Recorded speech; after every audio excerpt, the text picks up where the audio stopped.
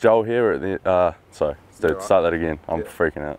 Good morning. We're here at the New Zealand Open, just on a wee mission to find our local boy Ben Campbell. He's come off a hot year last year, tied for 3rd at the Fiji International. Also won the NZPGA as well. He had a playoff here 2 years ago in the New Zealand Open, but he had his ball in the water. I won't give him a hard time about that one though. Ben's about halfway through his round now, so we're just gonna go check up on him, see how he's going. I hate my life. Which hole's he on, Joel? It says he's through 13. Does that mean he's played through 13? He'll be on 5. Campbell will be on 5. Finally made it after walking around almost every square mile of Millbrook, but let's see how the moneymaker goes. He's got one on the fairway.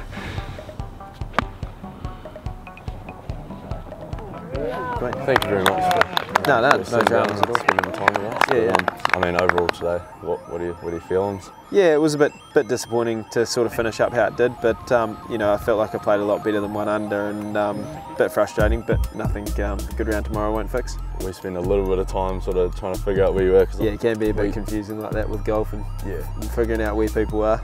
Can we borrow your car? The mix between here and the hills is very good. So you know, you don't really putt on any better greens than this throughout the year, so no, it's always nice, especially when it's in your own backyard. I played with one of my main sponsors, Mike Davies, and yeah, it's nice just, I think, being able to share that with them. And I play 30 events around the world. Got a couple of big events coming up, Maybank and Indian Open, so it's nice just having one where they can sort of see what you do. Obviously this is your job and you're very good at it, and we're just wondering if you still get out for a casual round at Royal Frankton every now and then. Yeah, I haven't actually played Royal Frankton since I've been here. Because I find when I play, I get very nervous. I'm freaking out. What do you do to like combat that? Do you listen to music or? I actually use like a bit of a song or something like that I heard on the radio, and then just the old cliche, 1 shot at a time. But you know, nerves are good. Nerves just mean you're in a place where you know you're either not comfortable or you're in a pressure situation. You know, you don't feel nervous when you're coming last. Were you nervous at the playoff 2 years ago here? No, not really. Oh, I might just ask you what the favourite aspect of the game. You know, is it like your tee shots or your irons or I think putting? Or? My favourite would probably be like my iron shots. That's probably like the one thing that really sort of like I do. Yeah. So what these bloody sirens? Wait, there is a fire engine here. Hold on.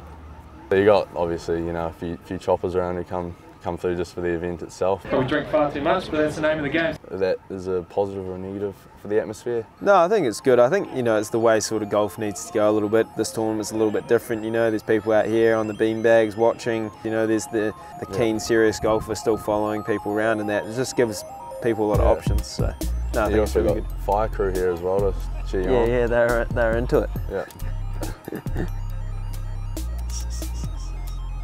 Crazy. Who was that? Who went through the fire exit?